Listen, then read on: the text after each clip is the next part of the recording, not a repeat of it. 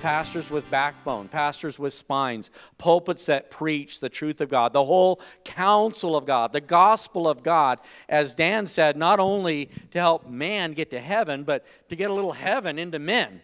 That in this day, we can be that salt and light. We can be that change agent. We can go out into the world and have a message that is effective. And so I'm really, really excited this morning. I know I say this. I don't know how many times I get up in the pulpit. I'm so excited. I am. But this for me is a dream come true. And I pray, last night after the presentation that he gave, everybody come up and they're like, I didn't know. I had no idea. It was like the blinders had been ripped off. It was revelation to his church. So I now am so excited to introduce to you your pastor for the day, Pastor Dan Fisher.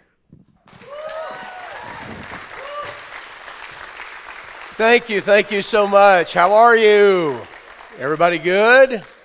Well, I bring greetings from Oklahoma. I'm so glad to be in your wonderful state, and I'm looking forward to sharing with you this morning. Now, I know that a number of you were here last night, and we are delighted that you were here, and I hope you enjoyed the presentation. If you were not able to come last night, then you really missed probably the highlight of this entire weekend that I'm with you. So I hate to bear bad news to you if you weren't here. But if you were not here, and you would like to learn the story of the pastors who literally birthed America. You know, we always talk about the founders and the framers, and obviously they were critical, men like Washington and Madison and Jefferson and all those guys. But ultimately it was the preachers. And so last night in Period Costume, I actually acted out some of the lives of these men and shared the incredible story of how they recruited the men from their churches and led them off to fight, which seems to be so antithetical to what we see pastors doing today. And part of that is because pastors have lost that kind of passion and that kind of conviction. But if you were not here, and even if you were, obviously, these are available to you, but I have a DVD that pretty much shows everything that I did last night on location. I am in period costume. We use reenactors, all kinds of things. So it's very, very usable, especially for those who won't read the book, but they'll watch the movie. And so this is about a 90-minute docudrama. The very last 15 minutes is where I'm being interviewed by one of the Hollywood actors who helps us in this docudrama. And what I'm trying to do in that interview is to show how the principles of the 18th century translate to the 21st century. So if you're interested in the DVD, it is back there. But this is the one that I would recommend to you highly. This is the story of the Black Robed Regiment. It took me 2 years of doing the research to put this together.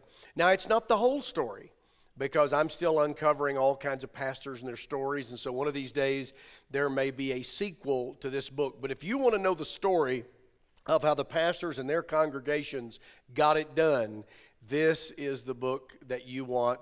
It'll be back there at the table as well, and I welcome you to come back there once we're finished. And then the other book that I have back there is the session that I'm going to be teaching this morning. It is a book about Romans 13, verses 1 through 5. It's entitled Unlimited Submission, as you can see on the screen, how Romans 13, 1 through 5 has been incorrectly used to silence Christians in the church. So that book is back there as well, and I just wanted you to know. So especially if you were not able to be here last night, then these two are kind of a must if you really want to know the story. And I want to thank Pastor Mike and his wife and your whole staff for having me here and for how helpful and hospitable you have been. It's been a pleasure, guys. So thank you, brother, for having me here. It is a privilege. Well, let's get to the subject matter today. Let me tell you just a little bit about myself. For those of you who were here last night, you already know, but I grew up in western Arkansas. I became a believer at the age of 8. I was called to preach at the age of 10. I started preaching when I was 16. By the time I was 22, I was full-time on staff in a fairly large church in a town called Fort Smith, Arkansas. And then by the time I was 23, I was senior pastor of my very first church. And I've been at it all of those years. I turned 64 this past August. So you do the math. I've been preaching well over 40 years. And through this whole time, obviously, I'm committed to the gospel. Getting men and women from earth to heaven is the most important thing. We would all agree on that. But that's not all of the gospel. The gospel also includes, as Brother Mike said a while ago, getting heaven into men and women on the earth. And there's where I think the church has failed. See, I think the church, by and large, has done a pretty good job of delivering the John 3:16 message, right? I think we've done a pretty good job with that. What we haven't done a good job with is making disciples. And it's interesting, in the Great Commission, Jesus doesn't tell the church, go make converts. He doesn't say that. He says, go make what? Go make disciples. There's a big difference. And then Jesus talks about the qualities and the characteristics of a disciple, that you take up your cross daily, which is an instrument of execution. You die to yourself. You follow him daily. He says one who takes hold of the plow, using a farmer's illustration, but then looks back, is not worthy to be my disciple. So you begin to discover that discipleship is a journey. It's a marathon. It's a struggle. And it's an ongoing process, and most of us stop. We stop somewhere early on. I don't know where most people stop, but we stop. And that is not what God has for us. And so part of my message, I am a co-pastor of a church in Edmond, Oklahoma. Anybody in here ever been to Edmond, Oklahoma? Would you lift your hand? Oh man, there's some saints right there. Everybody else? I'm not sure about you. Well, Edmond is just north of Oklahoma City. I actually live west of Oklahoma City, but I co-pastor there with a man named Paul Blair. He and I have been working together for years, trying to awaken the church and the pulpit to our responsibility to engage in the culture war. And we do these Liberty Pastor training camps where we give the nuts and bolts of how pastors and church leaders and ultimately congregations can apply these principles. So what's happening here today and last night is you're getting the biggest part of day one of our camp that we offer to our pastors. So you're getting to see some of the things that your pastor was able to see and others from your staff that came to the camp. But I believe that it is critical that we engage. We must engage. And so I am here this weekend to share that message. Now, this afternoon, I'm going to be sharing two other very important sessions. These three sessions, the one this morning and the two that I'm going to have on the screen for you in just a second, are what I believe to be the greatest roadblocks to pastors and churches engaging in the fight. Now, I know that you all are engaging. You have the Salt and Light ministry, your pastors leading out, but all of us need to understand how important it is that every one of us do our job to pick up our part of the task and run forward. And so I'm going to be talking about the myth of separation of church and state. Notice the word myth is bigger than the rest of it, because all of my life I've been told that you can't talk about certain things in church. That's off limits. Can't talk about politics. And so for years, pastors have not given the biblical view of proper governance. And because of that, Christians are disengaged. They think it's a sin to get involved in politics. They don't think they ought to run for office. Most Christians don't even vote. Half of Christians in America don't vote. 15 million of the some 90 million born-again Christians, or at least they claim to be born again, 15 million of those 90 aren't even registered to vote. So about 45 to 50 million born-again Christians in America don't even vote. So it's no wonder why we have the mess that we have in our country today. So it is so critical that we engage.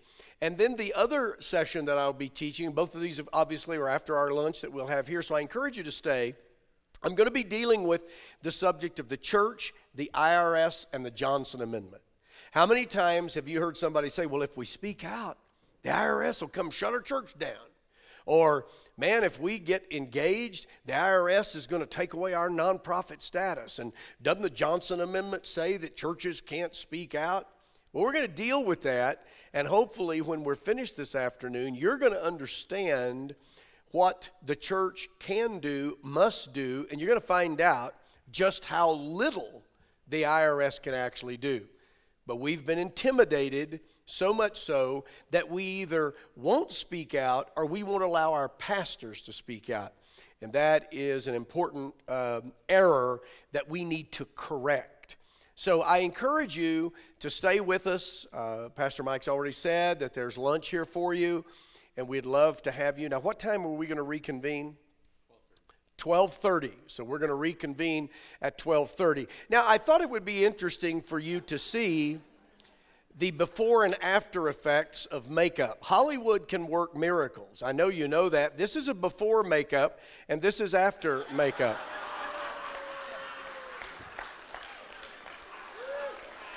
Just so you know what kind of miracles Hollywood can work. And then we also have to have our terms correct. So notice that this is weed and these are dopes. And understand there's a big difference. Also, this is a hyena. This is a laughing hyena. So you always want to get the terms right, okay? You want to be right about it. Okay, all right. I want you to listen to William Booth. Most of you know him as the founder of the Salvation Army, and most of us think all there is to the Salvation Army is ringing bells with a red pot outside of Walmart in December. The truth is the Salvation Army has been one of the most evangelistic organizations in many, many decades. William Booth, of course, lived in the 1800s, and I want you to listen to what he said. He said, "The chief danger of the 20th century will be religion without the Holy Ghost, Christianity without Christ, forgiveness without repentance, salvation without regeneration, politics without God, and heaven without hell." Man, did he have our age pegged. We're living all of those contradictions. Now, the truth is you can't have it that way. Christianity will not allow us, not true faith will allow us to have, for instance, religion without the Holy Ghost, Christianity without Christ. There is no Christianity without Christ. Forgiveness without repentance, salvation without regeneration, and politics without religion. You can't work that, and of course you can't have heaven without hell. But folks have rewritten the Word of God. Of course, we can't do that really, and God warns us about it. But we've rewritten the Word of God, and we teach and believe things that we shouldn't teach and we shouldn't believe. So let's talk about Romans 13. Let's talk about whether or not it's a sin for you to stand up against tyrants. Is it a sin? Well, didn't Paul say it in Romans 13? So how many of you heard somebody say something like that? You're a Christian, and it's your duty under God to submit to government no matter what, and you're sinning if you don't. Have you ever either heard that or been led to believe that? Or how about something like this? Our founders and our framers were sinning when they defied England and eventually formed what we know of today as the United States of America, that we actually were sinning when we stood up against the redcoats. Or how about this? Well, since Jesus, Paul, and the other apostles didn't get involved in their government or call for their followers to rebel against the tyranny of their day, all Christians should stay out of politics and submit to whatever government they find themselves living under. Man, I've heard that one a jillion times. If I had $1 for every time I heard somebody say, well, Jesus didn't get involved in the government, Paul didn't get involved in government, the other apostles, which really that is debatable because I actually believe they did. But you hear this over and over, and so therefore we're not supposed to. That's a dirty business. Well, I found out that as a Christian, you can actually chew gum and walk at the same time. And so while I was pastoring a church of over 1,000 people, I also got elected to the Oklahoma legislature and served in the Oklahoma House of Representatives while continuing to pastor and traveling around the country doing the black robe presentation that I did last night. I also later ran for governor of Oklahoma, and we ran a really good race and did really well. Didn't get elected, but we got a message out there that no one else would have articulated. And you can do all that and still be faithful to the Lord. In fact, I believe by doing those things, we are being faithful to the Lord. We must engage. So, what about this Romans 13? Well, pastors for years have taught that Paul said you have to knuckle under. Now, I'm going to give you a couple of quotes from Dr. John MacArthur. But let me preface this by saying I have the greatest respect for Dr. MacArthur. I have a lot of his books in my library. I think he is a solid man of God, and I believe he's probably one of the greatest teachers and preachers of our era. And yet, at least he used to believe what the typical Christian has been told. So I want you to listen to this quote. It's from an article and from a message that he preached. The actual footnotes are there at the bottom of the screen. He said, to some people, evangelical Christianity was a proper justification for the American Revolution. They believed we had every right to load up our guns and kill Englishmen for the sake of our religious freedom. So the United States was actually born out of a violation of the New Testament principles, and any blessings that God has bestowed on America have come in spite of that disobedience by the Founding Fathers. So basically, MacArthur at least used to preach and teach that it's a sin to stand up against tyrants. Now notice he says that the colonists thought it was okay to load their guns and go kill Englishmen. Let me clear up something. The colonists considered themselves Englishmen. They didn't consider themselves Americans. That came later. They were Englishmen and women. They believed the king and the parliament had violated the English Bill of Rights, the English Constitution, the charters with the colonies, and they had petitioned and given redress after redress to the government of Great Britain, and the king and the parliament turned a deaf ear. Not only did they ignore them, they turned up the heat and persecuted them more and more. So when Paul Revere is making his famous ride, he's not yelling, the British are coming. That'd be like you or me looking out the door and seeing a military convoy and yelling, the Americans are coming. We are Americans. Revere was saying the regulars are out. The regulars are coming. They considered themselves Englishmen. So first of all, MacArthur was wrong at that point. But he's also wrong about the fact that the framers and the founders were actually sinning when they did what they did. Now, I have good news for you. During the COVID charade, California tried to shut John MacArthur's church down. You know what he did? He bowed up and fought. And eventually he took them to court and won. So maybe John, once they tried to shut his church down, began to realize, oops, maybe it's not always wrong to stand up against tyrants. So to his defense, I believe probably he has altered his position. But that's what I've heard all of my life. So let's just think about it for a moment. These men that signed the Declaration of Independence, according to most preachers and Christians over the years, were sinning. They were in disobedience to God. Really? So the United States was actually founded out of disobedience to the New Testament, as MacArthur used to teach? No, that's not true. We're going to deal with that. So first of all, I think it's important to understand that believers have not always believed in unlimited submission to government.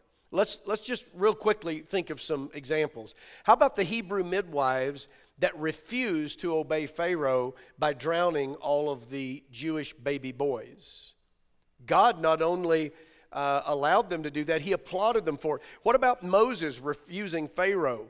What about Queen Esther, who approached the throne of the king without an invitation, which could have brought the death penalty on her? She's breaking the law, and yet she's doing it to save her people. How about the 3 asbestos boys? They wouldn't bend, they wouldn't bow, they wouldn't burn. Shadrach, Meshach, and Abednego. Well, they disobeyed God. They wouldn't bow in front of Nebuchadnezzar's idol, and yet God applauds. How about Daniel defying the 30-day prayer decree that you can only pray to the God of Nebuchadnezzar for 30 days. It was kind of like this, just give us 30 days to flatten the curve. Have you heard that before? Yeah, so see, that kind of nonsense is not new. Daniel prayed as he always had, and notice God honors him, and so do we. What about Jesus? When he refused to abide by the Jewish Sabbath laws that the rabbis had put in place, not the laws of God, the laws that the rabbis had added. Jesus refused to obey them. But those laws were just as binding as the Roman laws. And yet Jesus said no.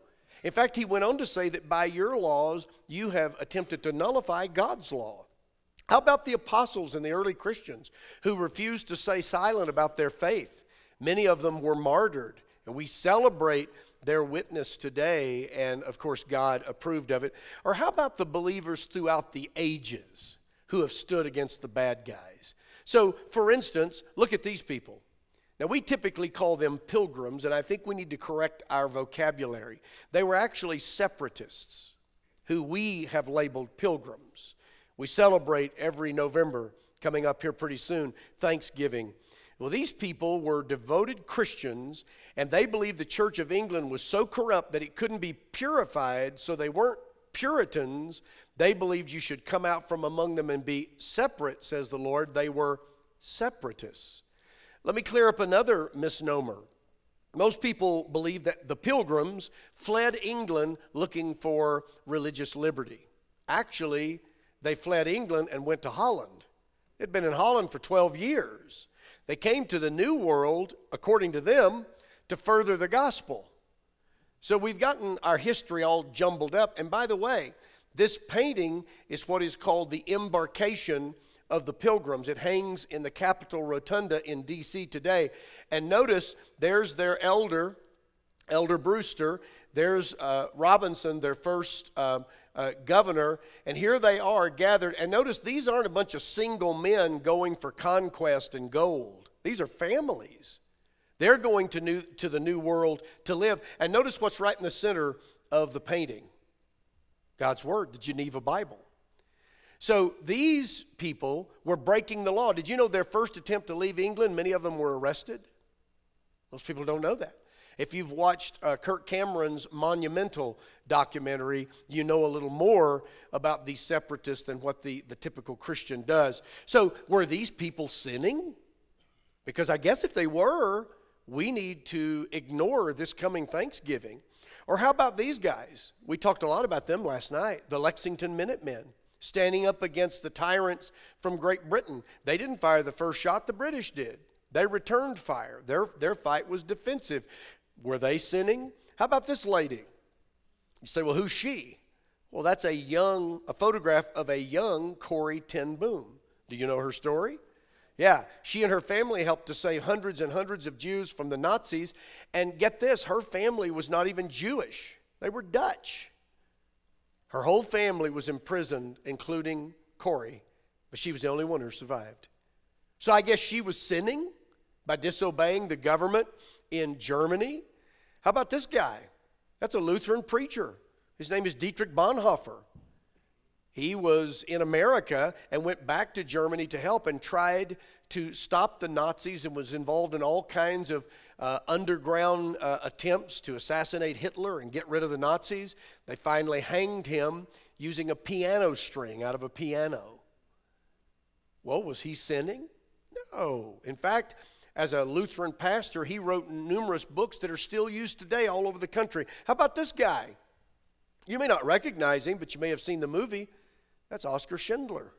You ever seen Schindler's List? Yeah, this is the Jewish man who actually saved over 1,000 Jews using his own personal wealth to do so. Was he sinning? How about this guy? Martin Luther King Jr. Now, he did it peacefully, but he stood up against the Jim Crow laws of the 50s and 60s. Those laws were just as official as any of the other laws, and yet they were immoral, and he believed he had the moral ground and the call from God to stand up, and I'm thankful that he did. We celebrate what he did every year by observing his birthday. But according to most preachers and Christians, he was sinning. How about this guy? You may not know him, but that's Justice Taney out of the 1800s, Chief Justice of the U.S. Supreme Court. He said that black man was not a man, but he was property. He's not a person, he's property. That's Dred Scott. Was that correct? That Dred Scott was not a person and could be treated like common cattle or horses or chickens or pigs? Well, of course that was wrong. And if we had been alive then, would we have said, well, Supreme Court said it, so I guess that's the law of the land? Or would we have stood up and said, no, this is wrong? I mean, it's obvious. You can just go down the list. So would it have been wrong to help to free individuals like that? No, of course not. How about, is it wrong to protect the life of the unborn? Because up until just a few months ago, the U.S. Supreme Court said that our Constitution says it's okay to murder these preborn babies. Many of us have stood up against that as abolitionists and said this is not only sinful and wrong, it's abhorrent, and any people that would allow this ought to be wiped off the face of the earth. So was it wrong to step up and say no? So ultimately, are we left to just cross our fingers and just pray and hope that our government does the right thing? And I just hope that we keep the right Supreme Court so we can keep getting the right decision. Because if they decide wrong, Romans 13 says we've just got to go along with it. Of course not. That is ridiculous. And yet the average Christian cannot defend this argument. So let's talk about it here. Let's get into the details. First of all, Romans 13 is not the only passage in the New Testament that talks about submitting to government. There are numerous passages. And let me also say here before I go any further, don't misunderstand that I'm teaching that we ought to be rebellious in our hearts and go around just thumbing our noses up at authority. No, the Bible teaches that if authority is proper, we have a responsibility to submit to it. So I don't want you to think that I'm trying to communicate that we don't have to submit to authority. No, if the authority is proper, we have a responsibility to submit. But there are many passages, and here's 3 of them right here. But the passage of choice has always been Romans 13. That's the passage that every preacher uses. That's probably the passage that John MacArthur was thinking of when he said that the colonists and the framers were all sinning when they stood up against the British. And God has blessed America, but it didn't because of that, because it was birthed out of sin. Is that right? No, of course it's wrong. So what did Paul actually say when he wrote Romans 13? Well, there's the passage. The first 5 verses. I'm not going to read all that to you, but we are going to come back to a section of it in just a moment. But if you'll notice, the first 2 verses talk about authority in general. Where does authority come from? And Paul says authority comes from God. And then verses 3 all the way down here to the end of verse 4, he talks about the purpose of government. And then verse 5, he talks about what happens when we disobey proper authority, the judgment that we may face. So I'm going to focus on a number of things. And so to help us kind of, collate this in our brains, I'm going to use a number of points. So let's look at point number 1. Context is critical. Context is critical. Now that is an important principle that you need to always know and practice. When you're reading the Bible, read everything in context. Over the years as a believer, I've heard so many Christians yank verses out of the Bible and say, this is my personal verse, and they interpret it to mean something that passage isn't even saying. Wasn't even addressed to what they're talking about. They're not considering the context. In fact, if you're willing to ignore the context, you can make the Bible say anything you want it to say. I mean, you can just literally teach anything because you're just yanking passages from here and there and just put them all together and make them into a collage, and this is my belief, and it's not biblically consistent at all. So context is everything. Now, the reason why that's important with the Romans 13 discussion is because a lot of people say, well, since Paul wrote Romans while Nero was the emperor of Rome, and we know that Nero was a tyrant, Paul was saying to the Roman Christians, you've got to submit to a tyrant. That makes sense, doesn't it? I mean, if he wrote it when Nero was a tyrant, and then he said submit to the Roman authorities, he must be saying submit to tyrants. Well, context is important. First of all, you need to know that Paul wrote the book of Romans somewhere around 56 to 57 AD. Okay, now you say, well, I don't know that I'll remember that. Well, it's important for this point. It wasn't until about 64 AD or a little later that Nero revealed the beast within. Up until then, he was kind of peacefully coexisting with the Christians. So before 64 AD, you really wouldn't have called Nero a monster. You wouldn't have called him the tyrant that we know him to be today. He's the one that Rome catches on fire. Many believe he may have had the fire set burns it all down, and he kind of fiddles while Rome is burning, and he blames it all on the Christians, and then declares holy war against the Christians, and they're being burned at the stake and turned into human torches to light the Appian Way, which was the great highway there in Rome. I mean, he did horrible things, but those things didn't start until after 64 AD. So within context, when Paul tells the Roman Christians to submit to authority, Nero is not the tyrant. Now, he is internally, but he isn't acting like the tyrant toward the Christians that he's going to. Now, I think that is very important. That is significant. The second point is a question. Were Paul and Peter hypocrites? You say, well, why in the world would you ask that? The answer was obviously no. Well, let's stop for just a moment.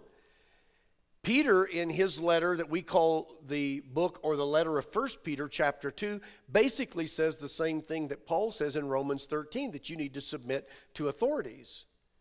So, how could they have been hypocrites? Well, if Peter and Paul were both teaching that we must offer unlimited submission to every governmental authority, how can we reconcile that with the examples I just gave you a while ago?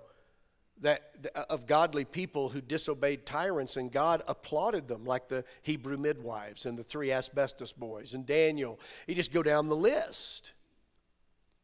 Isn't that inconsistent? Aren't Peter and Paul contradicting the Old Testament? And besides that, how about the fact that Peter and Paul themselves were often at odds with the government, and it got so bad they both were martyred? I don't think you would call that complying, would you? I mean, they were so non-compliant that they ended up getting themselves executed. Well, then how did they ask us to be unlimited, to offer unlimited submission to government? But they wouldn't. Wouldn't that make them hypocrites? It would, unless they weren't saying that. And my argument is they weren't saying that. So were Paul and Peter hypocrites? Well, the answer is no, not if you understand properly what they wrote. The third point, in Romans chapter 13, Paul differentiates between a tyranny and what I call a proper, and I think that's very important, a proper government. So I want to read 2 verses to you out of Romans 13. I want to read verses 3 and 4. I want you to listen to what they say. For rulers are not a terror to good works, but to evil. Do you want to be unafraid of the authority? Well, then do what is good, and you will have praise from the same. For he, meaning the person in government, for he is God's minister to you for good. But if you do evil, be afraid. For he does not bear the sword in vain, for he is God's minister. That's the second time that he has said that. An avenger to execute wrath on him who practices evil. That's the second time that he said that. Now let's just think for a moment. Does it sink with you for me to say that Nancy Pelosi is a minister of the Lord? How about Chuck Schumer? Minister from the Lord. How about Joe Biden? Minister from the Lord. Bill Clinton? Minister from the Lord. I mean, no. Well, then how does Paul say that leaders in government are God's minister? Well, it would only be true if they were ministering properly, if they were governing properly. So here are the characteristics that Paul lays down of the proper government that we should willingly and gladly submit to. Number one, that kind of government acts as God's minister for good. So the first characteristic of a proper government is that it's doing good. Its purpose is to do good, not to leave our borders wide open so any terrorist and jihadist and anybody else can illegally just walk across the Rio Grande and be given all the goodies paid for by our hard-earned tax dollars, and then eventually just disperse into the country and create sleeper cells all over. You realize that we have sleeper cells everywhere in the United States. They're all over Oklahoma. We're one of the reddest states in the Union. I guarantee you they're all over Idaho, and they're all over the other 48 states. Now, what would happen if somehow they're coordinated well enough that there could be a text message sent out to the leaders of all of those cell groups, and on a given day at a particular time, they do hear what just happened in Israel. You think it couldn't happen here? You think that we wouldn't be caught flat-footed just like the Israelis were? You bet we could be. Don't forget 9/11. And that was just a handful of terrorists. What if we have a few million terrorists in America? You say, well, how could we have a few million? Well, just during Joe Biden's first 2.5 years, he's allowed some 8 million illegals to come across our border, and they're not being vetted. So if just 1/8 of them are terrorists, that's 1 million. Now just imagine how much damage 1 million, I don't know what the number would be. I don't know how many terrorists have crossed the border illegally. But what kind of damage do you think 1 million terrorists who are bent on murdering the infidel, which is America, we're the greater infidel, Israel is the lesser infidel in their minds, what kind of damage you think 1 million terrorists, all fully armed to the teeth, turned loose at the same time, how much damage could they do across the country? Yeah. So notice the characteristic of a proper government is their mission is to do good. Secondly, he says, a proper government avenges evil by executing wrath on evildoers. To put it plainly, they punish the bad guys. That's a characteristic of a proper government. They go after the bad guys. Unfortunately, in America today, we have a two-tier justice system. You see, if you're conservative, then you are public enemy number one, and they'll watch you like a hawk. And if you barely stump your toe, they're coming after you with the full force of the FBI, the CIA, the Homeland Defense, you name it. I mean, there is a pro-life family who just a few months ago, just because the father defended his 11-year-old son out in front of one of these killing places that they call abortion clinics, the guy kept harassing the man's son, and he had asked him over and over, please leave my son alone. Remember, 11-year-old kid, he's a minor. This is an adult man. And by the way, this adult man is what they call a tumbler. Now, I don't know if you know what a tumbler is, but they're kind of like ambulance chasers. They go around looking for places where there's going to be controversy, and then if somebody just yells at them or reaches out to them, they just fall down and act like they're hurt, and then they want to launch some kind of lawsuit. That man defended his son. By the way, he never struck the guy that was harassing his son. But in a few weeks, the FBI showed up at that man's house, and there were over 20 FBI agents with fully auto AR-15s, which would be, a little different in the military version, with the full SWAT gear and the whole deal. They came into his house without a warrant, dragged that man outside, handcuffed him while his little children are screaming, while the man is begging, please, don't make a scene here in front of my kids. I'll go peacefully. They strong-armed him, threw him in the back of a squad car, took him down to the police station, booked him, and did all this kind of stuff. He had to post bail to get out, and only after months of defending himself in court was he able to prove that he was innocent of any crime. Now that's happening across the country. It's just that the lamestream news media will not share any of these things. You're not going to read that in the New York Slimes or the Washington Compost or the PMS NBC or any of that stuff. You're not going to hear about these stories. You're going to have to dig to find those. So when a government punishes the bad guy, see, if you're Hunter Biden, you can do anything. You can do anything. You can even be so dumb to leave your computer at a computer repair store with all of your pornographic pictures and information and all that still on the computer, and the FBI can have it and claim, well, boy, it's just taking us a long time to figure out this computer. What? It takes them a few hours to come after a guy like me. But with Hunter, they've got his computer, and well, we just don't know. We're working on it. You can do that kind of stuff and take millions in bribes, even have your father on video holding the government of Ukraine blackmail. No problem. Nothing to see here.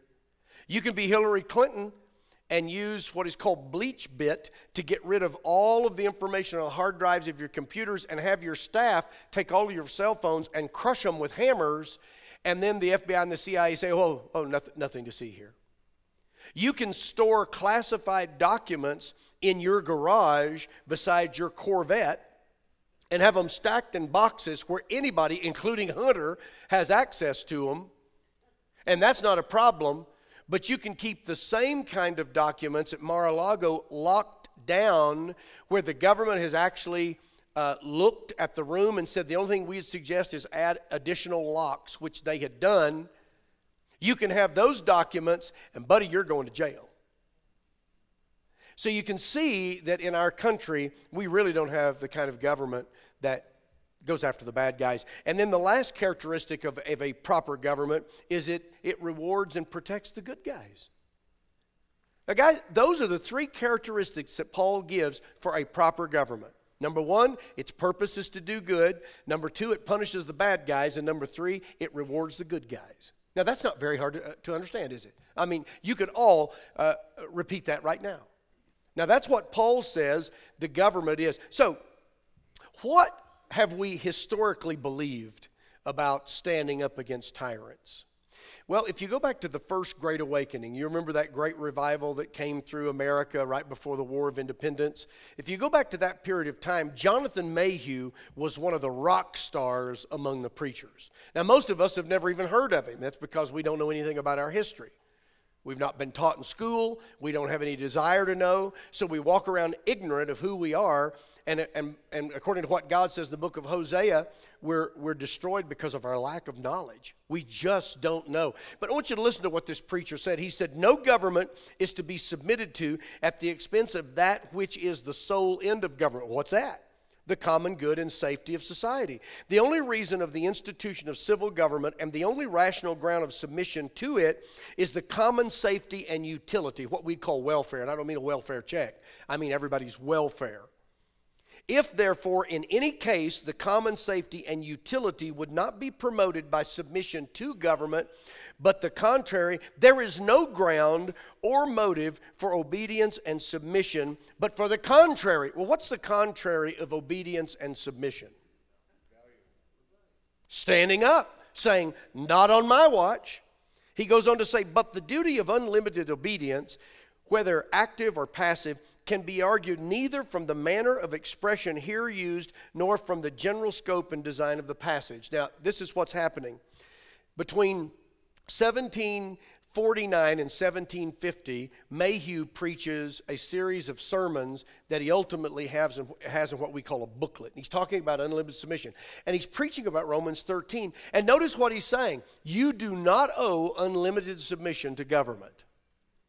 Now, that's what people used to hear all of the time in the churches. We don't hear that anymore, but that's what they used to hear from the pulpit. He goes on to say, when once magistrates act contrary to their office and the end of their institution, remember, what is their office? To do good, punish the bad guys, reward the good guys.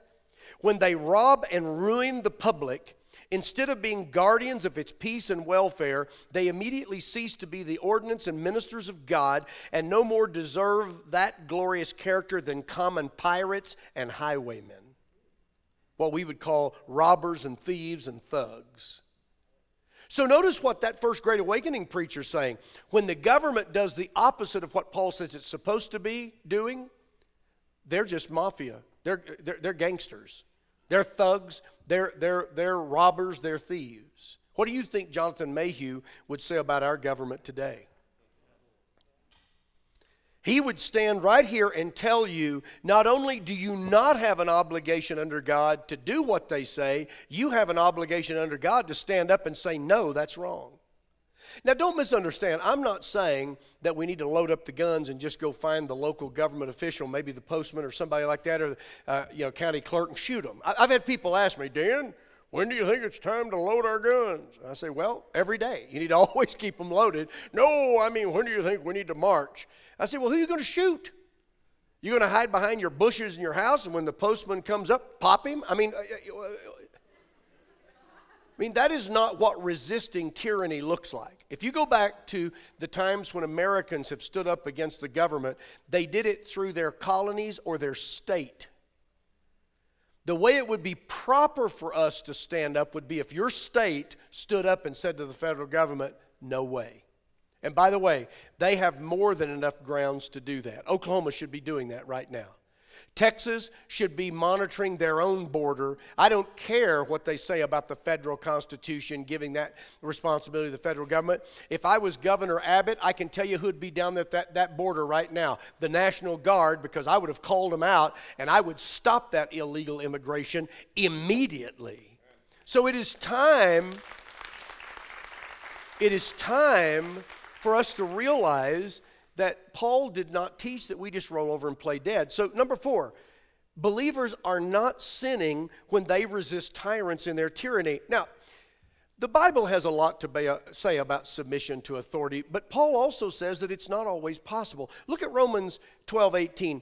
If, notice that word, if it is possible, as much as depends on you, live peaceably with all men. Now, what does he clearly imply? That it's not always possible. If it's possible, but what do you do when it's not possible? You stand up. You don't just sit there and say, well, Romans 13 says I just got to take it on the chin. So I'm just going to sit here and be the quiet little pious Christian that Romans 13 says I'm supposed to be. And if they want to come in, I've even heard preachers say that if a burglar broke into their house and was armed and knew that he or they intended their family harm, they wouldn't defend their family. They'd sit there and pray while those burglars molested his wife or their children or ransacked their house. He'd just sit there and pray. Let me tell you what I'd do. I'd fire off as many shots as I had in my firearm, and then I'd pray that God will watch over me, and that's when I would pray. In fact, you can have my gun, but when you get it, it will be hot and empty, because that's exactly what we ought to do. But I hear preachers say, well, I just sit there and pray. Well, these guys ransack your house and murder your family member. Well, I just pray.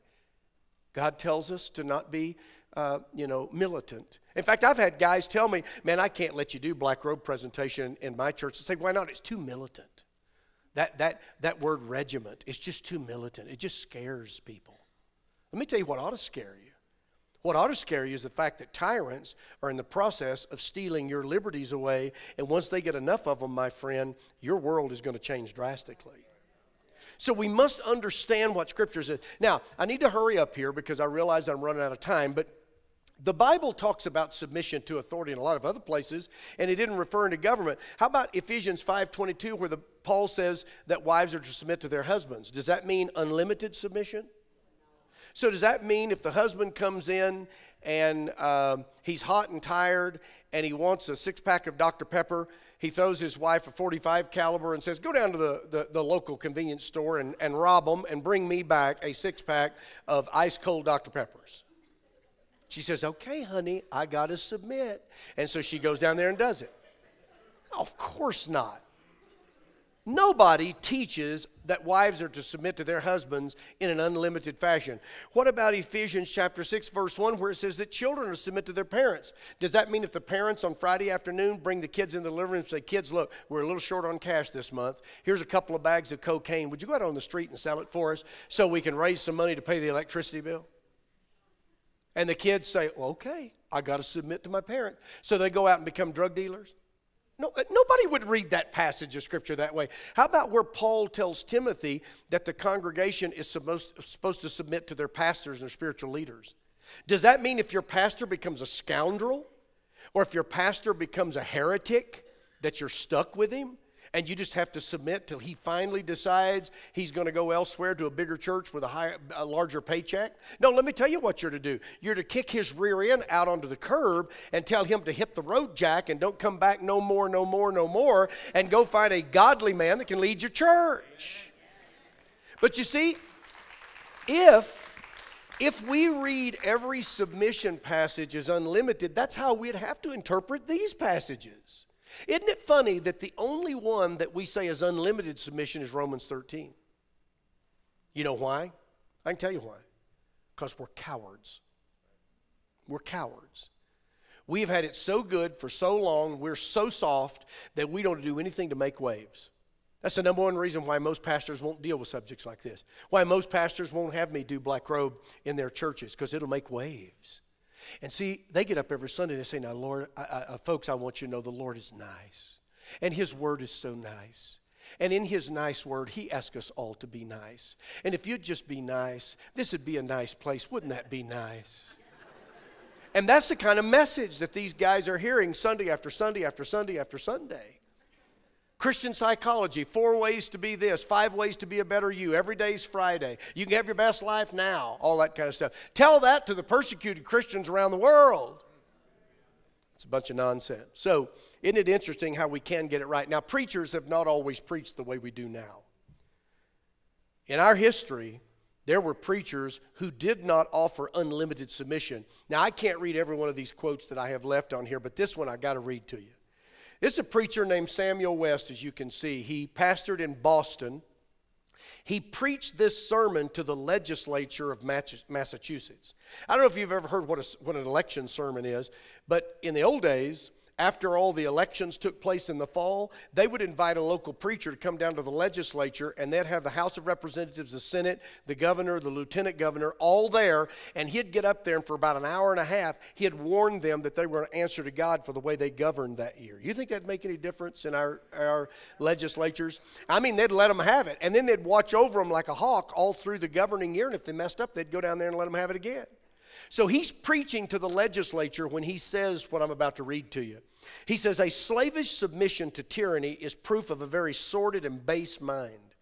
All good magistrates, while they faithfully discharge the trust reposed in them, ought to be religiously and conscientiously obeyed. The reason why the magistrate is called the minister of God is because he is to protect, encourage, and honor them that do well and to punish them that do evil. Remember Paul's qualifications?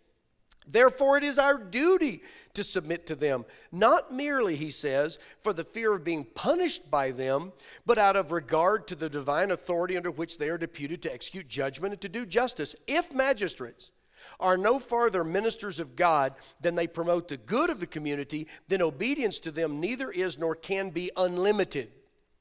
For it would imply a gross absurdity to assert that when magistrates are ordained by the people solely for the purpose of being beneficial to the state, they must be obeyed when they are seeking to ruin and to destroy it. Unlimited submission and obedience is due to none but God alone.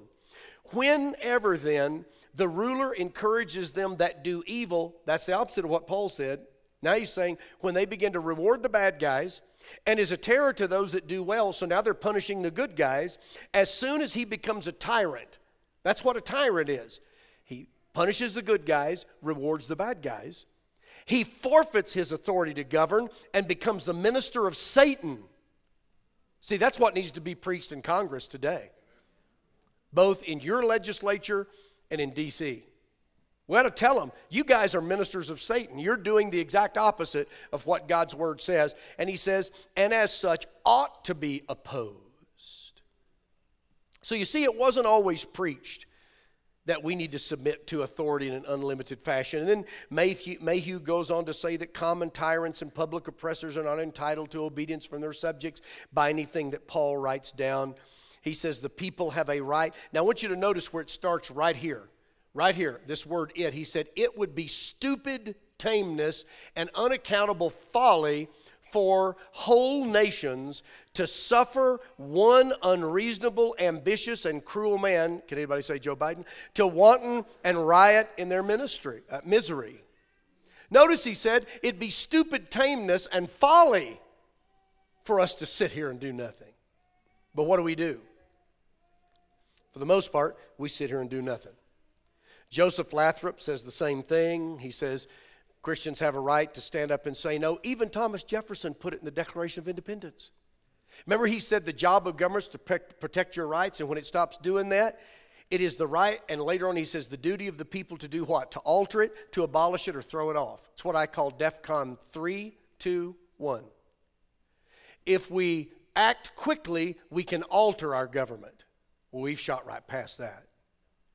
The second thing he says, if you've waited too long, and you can't alter it. You have to abolish it. You have to wipe it clear and start over. I think we've gone past that. And then he says, if you've waited too long, you have to fight. A lot of people ask me, Dan, where are we? I believe we're right between DEFCON 2 and DEFCON 1. And if the church does not rise up and start teaching these things and preaching these principles and getting people engaged, we're going to lose it all. So to kind of begin to wrap it up, standing against tyrants does not make us rebels. In fact, it makes us protectors of what is right. This is Dr. Alice Baldwin. If you're interested in this kind of history, you need to go online and look her up. You can even buy the book that I'm going to quote from here. But I want you to notice what she says. Probably the most fundamental principle of the American constitutional system is the principle that no one is bound to obey an unconstitutional act.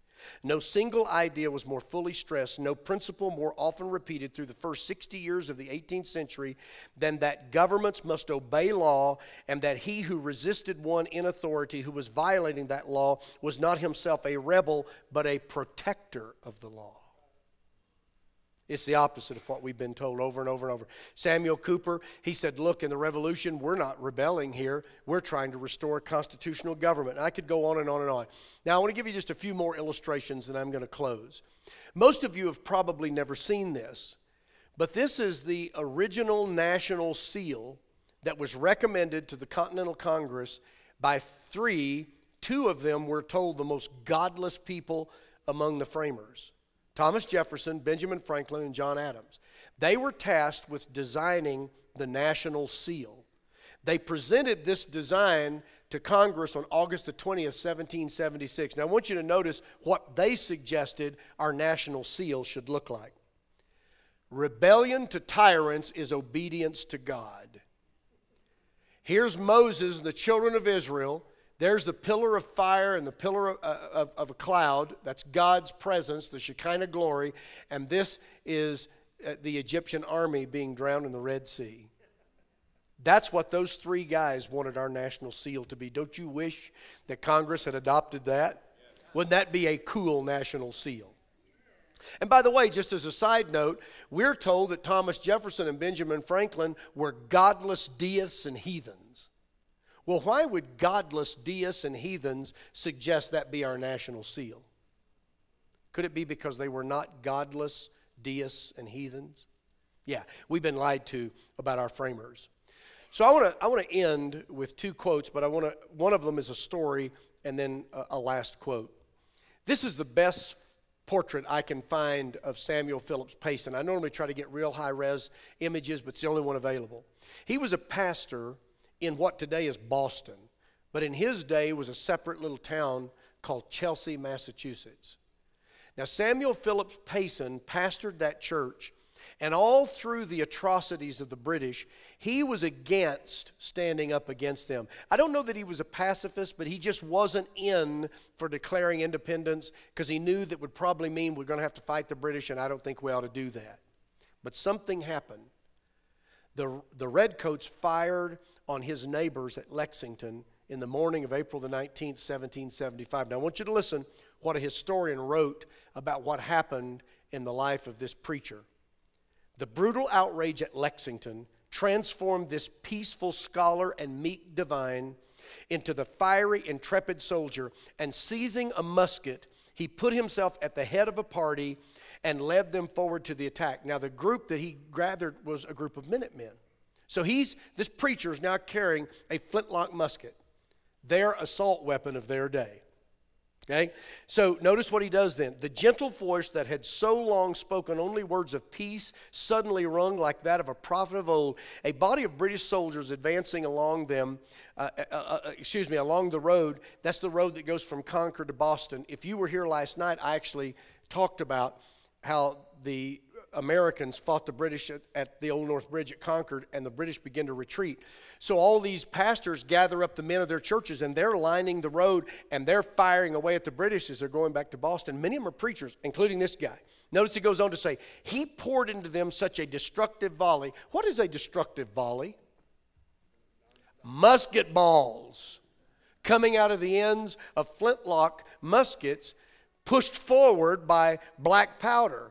And if those musket balls hit you, they're going to knock a massive hole in you, and you will most likely die.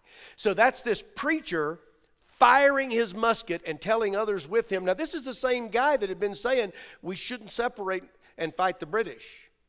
But when he heard about how the British had fired on his neighbors over there in Lexington, he said, that cuts it. He gathered up a bunch of men, got his own flintlock, hid in the bushes beside Battle Road, and began to fire away at the Redcoats as they were retreating from Concord back to Boston. Now, let me finish it up. He was a man of peace and conciliation, but the first citizen's blood that crimsoned the green grass made a clean sweep of all his arguments and objections, and he entered with his whole soul into the struggle. Notice the transformation that took place in that man. Friends, what is it going to take for us to be transformed? Now, I'm not talking just about spiritual transformation. I'm talking about sitting on the sidelines, twiddling our thumbs, saying, boy, I hope they do something. You know who the they is? We. It's we the people, not they the people. Boy, I hope they do something. And we all just sit here, and we won't speak out, and we won't talk about these things, and we're losing our liberties. So at the very end here, what am I trying to say? Well, what I'm trying to say is that we shouldn't misuse Scripture to silence people. Now, you know what? If I was a communist, that's exactly what I'd want. I'd want the preachers to shut up. I'd want the Christians to stay in their seats. Go ahead and just worship in the church house. But now don't take that stuff outside. See, if I was a communist, that's what I'd want. Why do you think we've all been taught the separation of church and state? Because we've all heard it all of our lives. Why do you think you're constantly taught political correctness by the world? Because they want to shut us up. You know what the largest group in America that meets every week is? The church. And it was the church that led out in the war. Now, this is a Methodist preacher. His name was Charles Galloway, and he's preaching to a convention of preachers in the late 1800s at Emory College. And I want you to listen to what he said about the preachers and the Christians of the War of Independence. He said, mighty men they were, of iron nerve and strong hand and unblanched cheek and heart of flame. Is that how you would describe most preachers today? God, most preachers today don't even have a spine. In fact, Paul Blair and I've suggested that we come up with what I would call spinomatic, where you have vertebra, plastic ones, and they have a spring. They're all put together with a spring. And so you load them down into a box, and when you open it, it goes wing like that, and out comes a spine. And we send that to pastors at Christmas time and say, this is your spinomatic. Maybe you can somehow stick it up in there and grow you a backbone again. Because in the American church, we're spineless. So he goes on to say, God needed not reeds shaken by the wind, not men clothed in soft raiment. What did he need then? But heroes of hardihood and lofty courage to be the voice of a new kingdom crying here in this western wilderness. God needed heroes of hardihood. Friends, that's what God is calling on today. Now, I'm not calling us to war. Nobody wants a fight of bullets and bombs. But I'm telling you, the Scriptures do not command that you offer unlimited submission to tyrants. And we need to stop hiding behind the Bible. Would you bow your heads with me and let's pray? Before I pray, I always want to say, friend, the most important thing you need is liberty from your sins. You need to be set free. If you don't know Jesus, I would encourage you to give your life to Him today. But if you're a believer and you already know the Lord, God is calling you to stand for what is right. And we have to skillfully handle God's word. And we can't hide behind things that make it look like we're being bold when really all we're being is cowardly. And we're just hiding behind the Bible, incorrectly read and understood. It's time for God's people to get engaged. Father, in Jesus' name, we come to you this morning. Thank you for this time that we've had together. Lord, I pray that you'd take these words and drive them into our hearts. God, we don't want to fight. We don't want to be crossways with people. We don't want trouble. But Lord, trouble has found us. And it is time for your church to stop muzzling the pastors. It is time for your church to stop muzzling themselves, all claiming that they're doing so because of Romans 13. It's time for the church to stand and to begin to proclaim what is right and not apologize and not whisper, but to scream it through a megaphone. The world needs to hear. The world needs to see a church that is bold. Humble before you, yes. Submitted to proper authority, of course. But a church that will not sit there while tyranny happens all around them. God, help us not to wait until it's too late. I pray that you'd build a fire in us. Lord, I pray this in the name of Jesus. And for those who, Lord, do not know you, I pray they'd come to know you as Savior. For the rest of us, God, help us to fight the good fight. I pray it in Jesus' name. Amen. Amen. Thank you so much for allowing me to share with you this morning. God bless you, brother.